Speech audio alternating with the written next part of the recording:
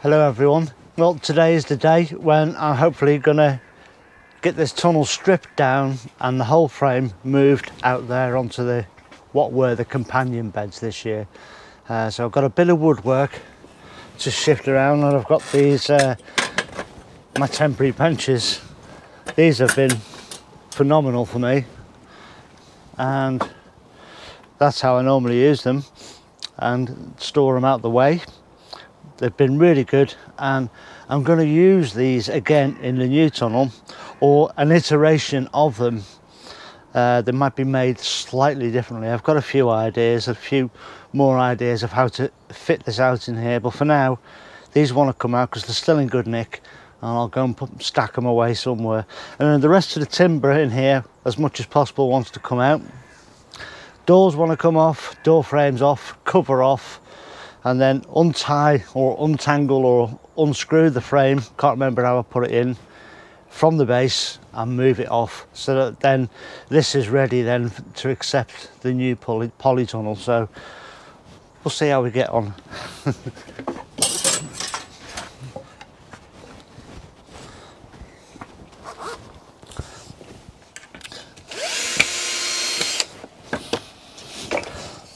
Sun's out now, so it's much more pleasant to work.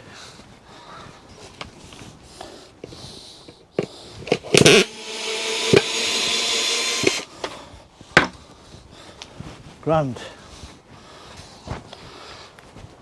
Right, doors off next.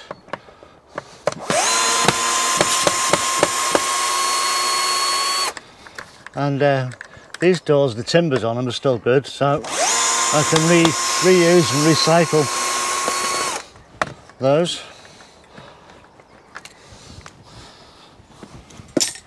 Even the hinges are still good on them.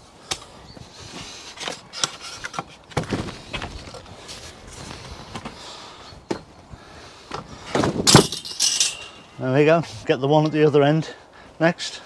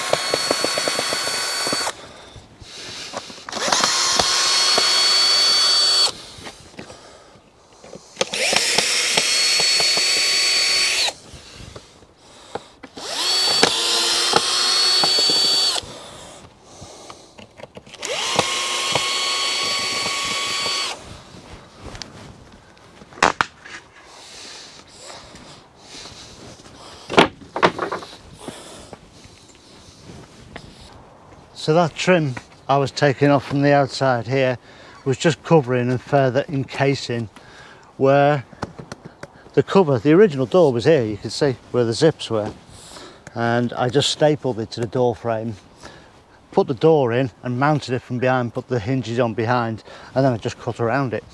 So that's where it was stapled on and held on by that timber, so this cover just wants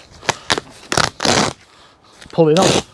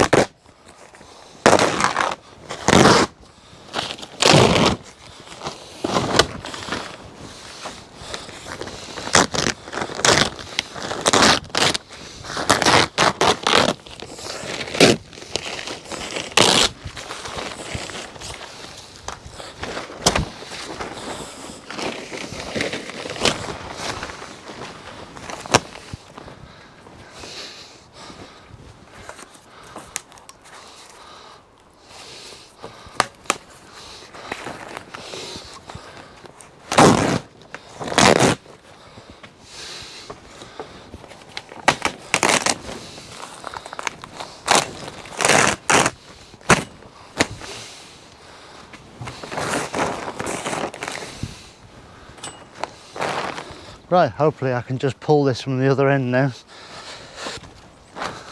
Hopefully.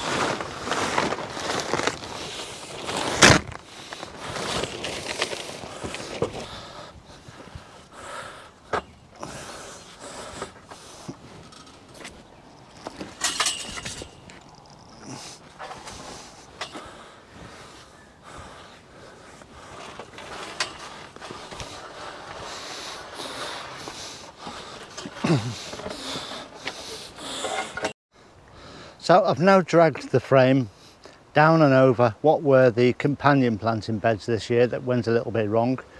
So you can see now that this sort of fits on the edges. It's going to be perfect for a Brassica frame. And just down at this end, you can just see where the frame overlaps. So I've got about 5 foot to cut off there and then reattach that last hoop. And then this is a movable Brassica frame that can go almost anywhere in the plot. So everything is now mostly cleared away, and what we're left with now is just the footprints. I'm not going to reuse these beds. I'm just keeping it like this for the moment, just to keep soil contained, stop it getting too messy.